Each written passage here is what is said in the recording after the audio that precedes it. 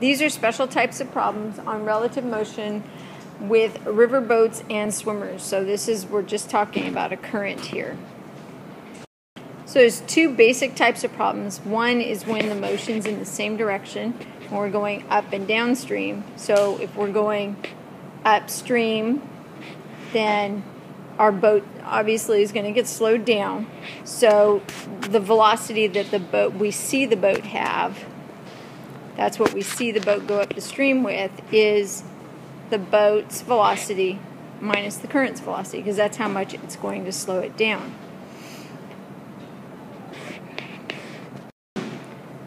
When the boat is going with the current, then it's being helped, and so you're going to see the boat actually, the relative velocity is actually what you see happen.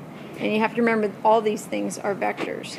So the boat's going to be helped by the stream. The stream's going to push it downstream, and it's going to be going faster. So you're going to add the boat and the current's velocities.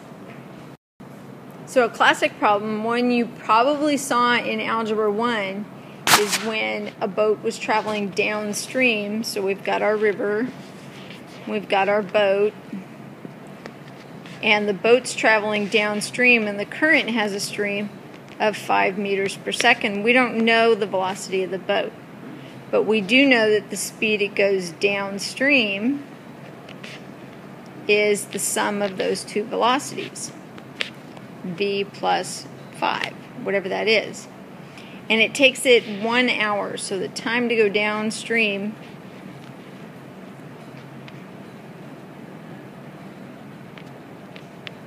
is 1 hour. And then coming back, when on its way back, its velocity upstream is going to be the boat's velocity, we don't know what it is, minus the river. And it takes it 1.5 hours to do that. Now here's the trick. The boat went downstream, the boat came back upstream, it traveled the same distance, and that's what's really important. It went the same distance, and guess what? We are still using our 6th grade equation, distance equals rate times time. So let's shrink this stuff down a little bit, move it out of the way. Okay, we're still going to be using our nice 6th grade equation, distance equals rate times time. And we said the two distances, upstream and downstream, are the same. So upstream, our rate was v minus 5, and our time was 1.5 hours. And that's going to equal our downstream distance. And our rate was v plus 5 times the 1 hour.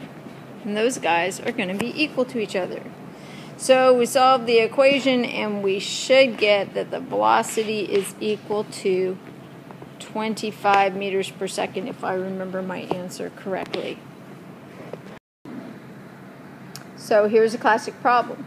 We have our swimmer swimming upstream at 2 meters per second at an angle of 60 degrees. That's what this here is. Okay, she's going upstream 2 meters per second. She's making an angle with the shore of 60 degrees. And the river itself is 100 meters across. So how long does it take her to cross the river if the river has a current of 5 meters per second? Okay, our across the river, just like when we were doing vectors or the projectile motion, our across the river and our downstream are totally independent of each other. So really all we have to do is worry about how fast she's going across the river, because we want her across the river distance. So let's make this, put this out of the way. Okay, she is going 2 meters per second at an angle of 60 degrees across the river, upstream. So, how much of that is across the stream? How much of that's across the stream? And you can see we've got our right triangle, and that's the y component. So her velocity across the stream is equal to 2 times the sine of 60 degrees. So equals 1.73 meters per second. So that's how fast she's going across the river. And then, hey, you know what? For all of these problems, distance equals rate times time. It still works. So our distance across the river, 100 meters, is equal to our rate, 1.73, times our time. So we find out our time is 57.7 seconds. That's pretty good across the river. And then you could ask yourself, how far downstream does she land? What's her net resultant velocity? That would be adding the two vectors. So there's all kinds of problems that you can put on top of these.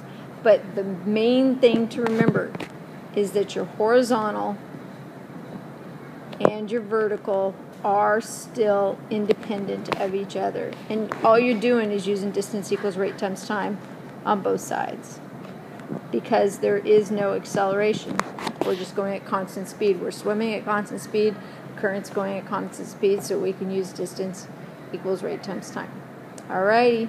Have any questions? Email me, send me questions, whatever. Thank you. See you tomorrow. Bye.